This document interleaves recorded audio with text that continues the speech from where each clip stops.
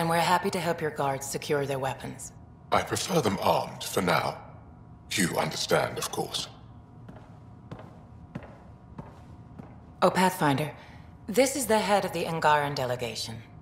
The one who saved the Moshai. She speaks highly of you.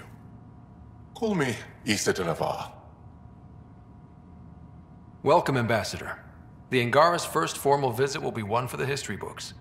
I wonder what they'll say. I was just explaining to the Ambassador that armed guards aren't necessary here. Is something wrong, Ambassador? Please walk with me, Pathfinder.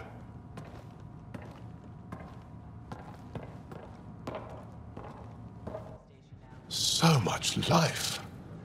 All different, all united. The way it could have been. 75 years ago, we were scattered, struggling to rebuild after the Scourge. Then, the Ket arrived. Alien life. It was monumental. But then they deceived and enslaved us. So, I hope you understand my precautions.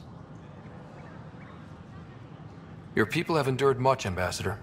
I'd be cautious too. Yet all this, your initiative, is proof there's a better way. I want to believe in this alliance, Pathfinder. The Moshai says you're trustworthy.